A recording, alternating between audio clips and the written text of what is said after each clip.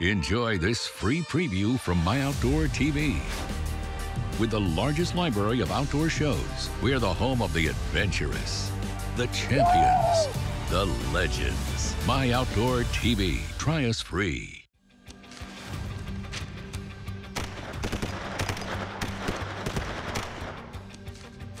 When it comes to shooting handguns, recoil is an unavoidable fact of life.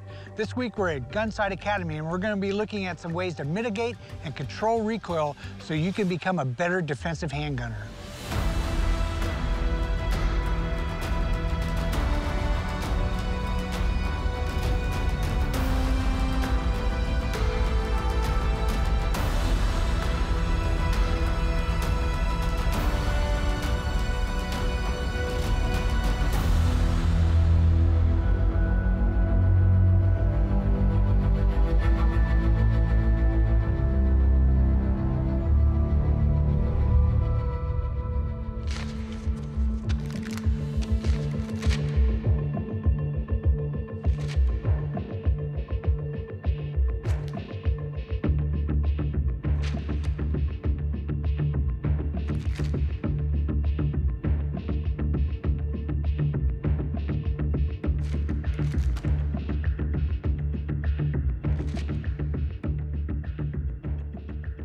So everybody talks about cartridges all the time, usually in terms of stopping power, but obviously calibers really govern recoil. The more powerful cartridge you have, the more recoil you're gonna get. It's physics, there's no getting around it. Nope. But it's one way you can select a gun that's more suitable for you and what you need. So at the lower end of the popular centerfire spectrum, you have the 380.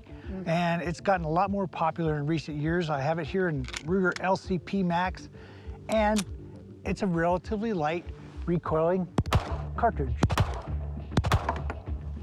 Easy enough pretty much for anyone to control and shoot, and a nice light carry gun at the opposite end of the spectrum. The cartridge has long been considered the gold standard for auto cartridges in terms of defensive use, and that's the 45 ACP. And it is a big step up from our little 380. Here I have it in the Springfield XDM Elite 3.8 Compact. And for a 45, this is a relatively small. That means you're gonna get, oh boy, considerably more recoil, but still controllable, especially, if you've got, some experience with shooting and the gun fits your hand. That flare on the magwell there, I think that helps you. That really helps. Too. It does, it does. So now revolver shooters, of course, they have it best. Yeah. So this is the Taurus 605. It's chambered in 357. So first I'm going to shoot it with 38 specials.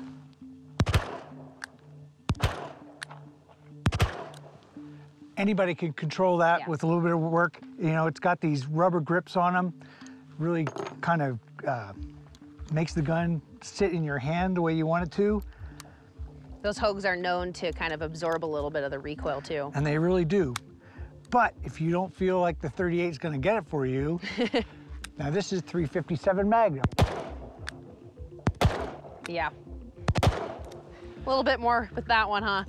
Well, and there's the old saw, practice with 38s, but keep 357s, for defense. I think that's bunk. Yep. Shoot whatever you can control. If you can only control 38s because the recoil is fine, shoot those. If plus Ps work for you, shoot those. If you can handle 357 in a really lightweight, small revolver, by all means, go for it. Yeah, exactly. Well, I mean, of course, caliber is a big aspect of recoil, but so is the size. These are two really common sizes for a 9mm. So I've got the Springfield Garrison. So this is a 9mm 1911 frame. It's heavy. It's actually over twice as heavy as this 365 SIG over here, but it shoots just phenomenally. There's no recoil. So I can shoot it relatively fast and controllable. Here, lighter, like I said, half the weight of the Garrison is the 365, and this is my carry gun here. So I have some experience with it, but there's definitely a significant amount of recoil with this smaller gun. So it takes a little practice to make sure that I'm absorbing it. Yeah. But, you know, when Rich and I come back, we're gonna take a look at some techniques to manage recoil.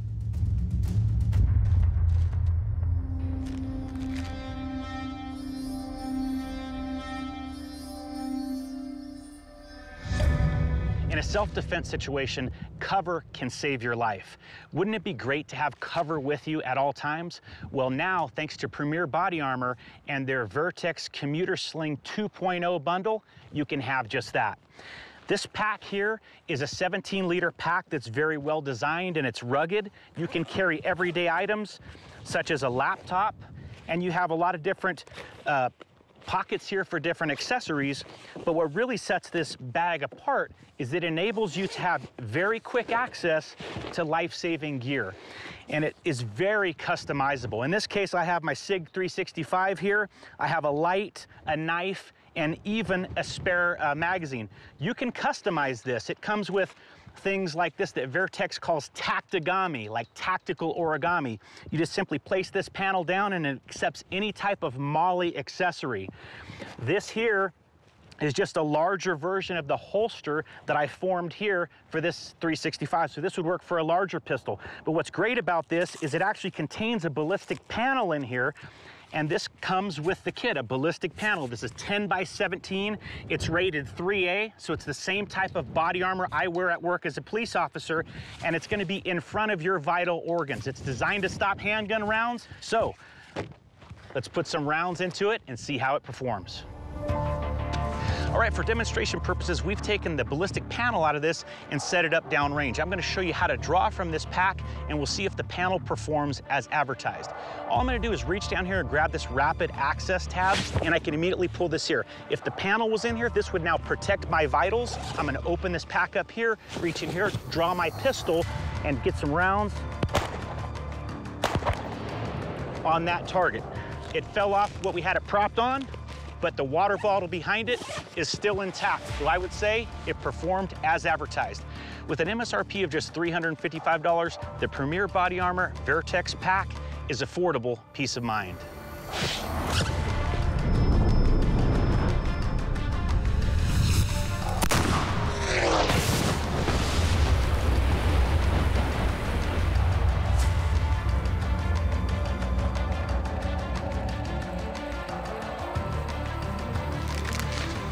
Handguns and Defensive Weapons is brought to you by Fiocchi.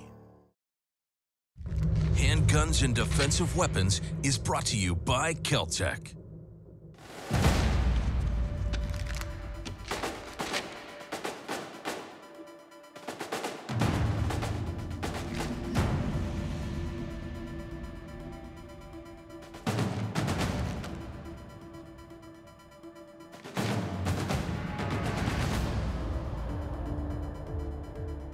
Courtney, you and Scott talked about the different attributes from various handguns as far as controlling recoil.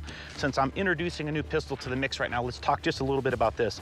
This is the SIG Custom Works P320, and this really has a lot going for it as far as being able to control recoil. First of all, it's a heavy pistol. It enables me to get a full firing grip, and it enables me to get pretty high up on this back strap here with this beaver tail. It also has a pretty aggressive grip texture. All of these things will help me control recoil. But really, recoil control has a lot to do with technique. And what you're really striving to do is have 360-degree inward pressure on this pistol. That's gonna help you out a lot. Yeah. So when you pick up a pistol, you wanna make sure that it will align with the bone structure of your arm and that you're as high on that back strap as you can possibly get. Those are two things that I find challenging to find a pistol, especially getting high on that back strap. With smaller hands, that could be difficult. That's why really selection is important. Yeah. Now, if there's a little gap here, most people don't understand that this is a big deal. That's a tremendously big deal, that small little gap, because it's gonna give recoil a place to go. The same as if you grip in some manner like this, like a kind of thumb over thumb thing, you're gonna have recoil tending to take your muzzle up this way because it's the path of least resistance. So again, what we're trying to do is have that 360-degree inward pressure. We're high up on the back strap. Our bone structure is behind the gun. We're punching out. Now, our thumbs are facing toward the target, but here, my thumbs could be facing toward the target, but that's a terrible grip. Yeah. So you can't just rely on where your thumbs are pointing. You have to do these things right as you establish your grip. Now, why it's important to have your thumbs pointing toward the grip is because you need to be canting this wrist. That's gonna make it a lot stronger. It's not this, it's this. And this hand is applying mainly front to back pressure, but it's not just front to back, it's this type of pressure, the same camming that your other hand's doing. When you do that, so in other words, my pinky's pulling back, this is pressing forward, it really gets that tight vice-like grip, and this void here is where this other hand's gonna go, and I just come up on target and I can get good hits there. If you'll notice, there's a bend in my arm too, Courtney. I want Recoil to kind of do this. I don't want to be like this and have Recoil do this. Yeah, that's gonna make it a lot slower to get back on target. It will. So here, I want to be locked in tight. I got my good grip. And when I'm controlling Recoil properly, it's like the front sight will center almost in the same spot. So it really makes it much easier to aim and to get rapid, accurate hits. So as a female shooter, you have smaller hands and you have some challenges when it comes to this stuff. Yeah, you know, like I had said, getting high up on the backstrap can be challenging. I don't have as much meat there to fill in that void, so I definitely have to concentrate on that. You know, a smaller gun definitely helps. And then making sure that there's not a ton of room from back to front here, because you don't want to be torquing your hand around and having something funky trying to reach the trigger. So making sure that I'm high up on the back strap and that it's, of course, aligned well. This is the Ruger LCP Max, and this is a great option for me. It's small, it's light, and I can shoot it pretty well because I actually still have a full grip on this gun. And the recoil is manageable on this. But a challenge that somebody like you might have, or somebody with really large hands, is you might not be able to get all your fingers on that grip. You know, if you have large hands, 2 fingers might be a challenge. That's gonna really be a problem, Courtney, when it comes to recoil control, because like I said, this pinky applying that downward pressure is critical. So if that pinky is not on the grip, you're really gonna be struggling. So again, optimally, you'll have a full firing grip, and that's gonna depend on your hand size, right? What grip is gonna be the best for you.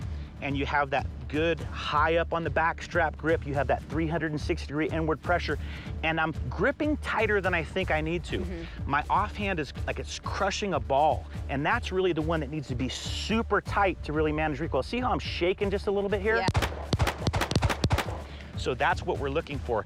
Not necessarily to the point of shaking, but maybe just a little bit less than that. That's gonna make sure that you have that really tight grip, which is gonna be required for controlling recoil. Exactly. And you notice, like, your gun, like you've said before, it doesn't go up high, it's really straight back, and that's what you're going for. That's right, Courtney. In the next segment, Scott and I are gonna take these principles that we just covered, and we're gonna look at how we can practice those to become proficient. Handguns and Defensive Weapons is brought to you by Norma Ammunition. Handguns and Defensive Weapons is brought to you by Ruger.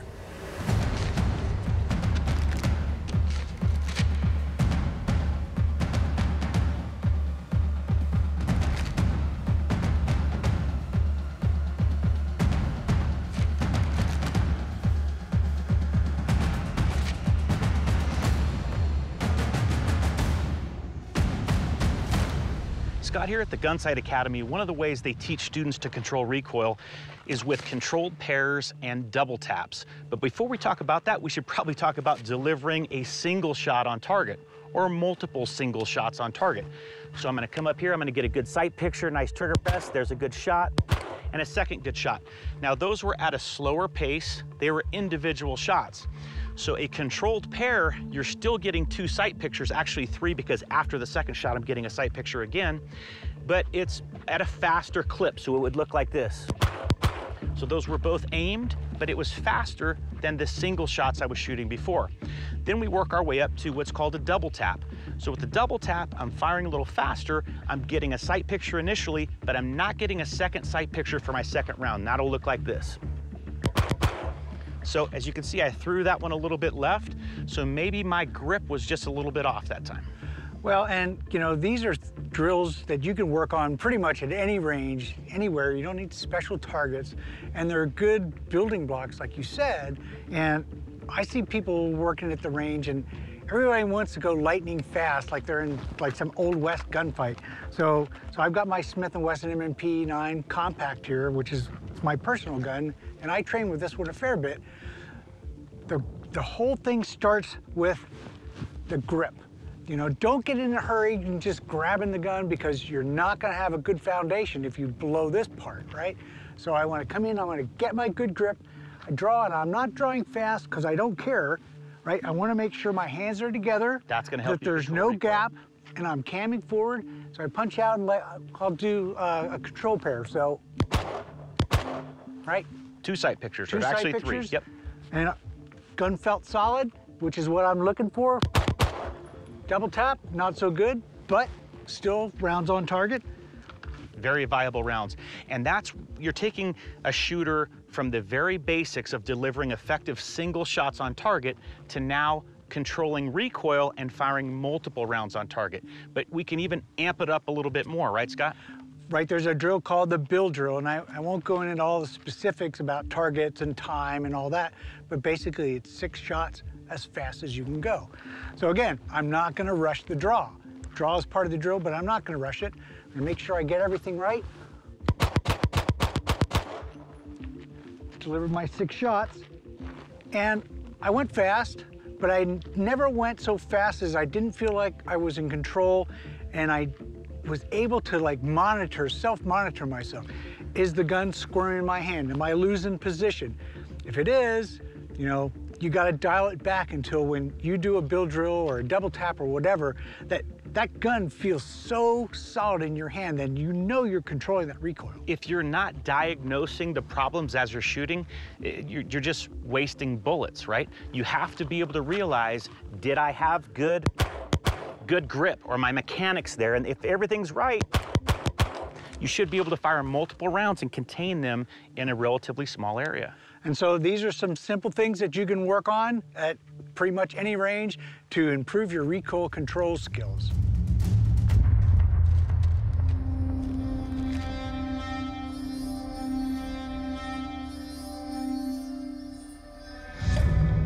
Here we have the Ruger Max 9 featuring the factory-mounted Crimson Trace Compact Reflex sight. This sight features a red 3MOA dot that auto-adjusts based on the lighting. It also comes with a tritium fiber optic front sight, which is going to be bright and noticeable during the day, but it's also going to glow in the dark at night, so it's going to be the best of both worlds. You also have the ability to co-witness, and what that means is that if your battery dies on your red dot, you can still use your factory iron sights looking through, so you have an effective pistol. It's chambered in 9mm, and with a width just under an inch at 0.95, it's not much wider than that of a single stack pistol, but it has a standard capacity of 10+1 and an extended magazine featuring a 12+1 capacity. The barrel length on this is nice and short, concealable at 3.2 inches, and it only weighs a little over a pound at 18.4 ounces. Striker fired, so it has a nice smooth trigger pull with a quick short reset. With an MSRP of only $709, this is a pistol with a factory mounted red dot that you can afford to have. Handguns and Defensive Weapons is brought to you by Sig Sauer. Handguns and Defensive Weapons is brought to you by Smith & Wesson.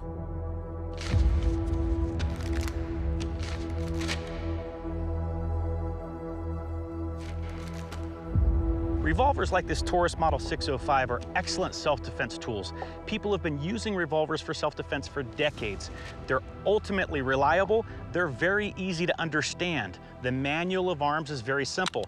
This is a double action, single action revolver, so I can fire it in double action mode, where when I press the trigger to the rear, the hammer cocks and releases, firing around.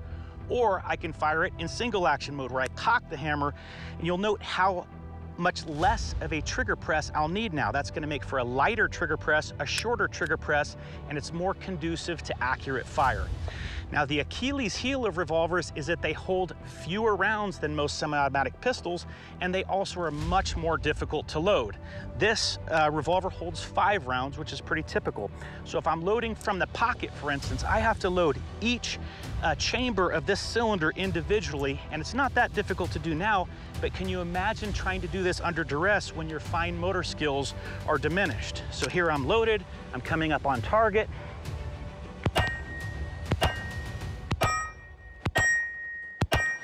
All right, good hits on target there. So now what I want to do is I got to reload this thing. So the first thing I have to do is press in on the cylinder release, and I stick my middle and ring finger all the way through, swinging that cylinder out. I'm gonna invert this revolver now, and I either use my thumb or the heel of my hand on that ejector rod, and then I'm gonna bring this revolver in close where I have more dexterity to work on it. I'm gonna use this HKS reloader, and all I'm gonna do is align the bullets with the chambers in the cylinder, turn it just a little bit, and now I've loaded the entire cylinder at once.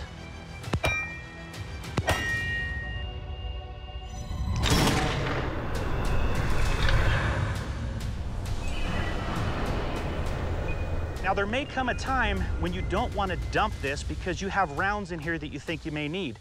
So what I'm going to do in this case is I'm going to use my thumb to depress the ejector rod slightly. I'm just going to pull out those spent casings. I'm going to take a quick strip and I'm going to put it here just like this and just peel this away. I would keep that if I didn't have a table here to hold it for me, and then I'm back up and in fight. Revolvers are very effective self-defense tools, but you need to practice reloading them. You can find information like this in my On Guard column in each issue of Handguns magazine.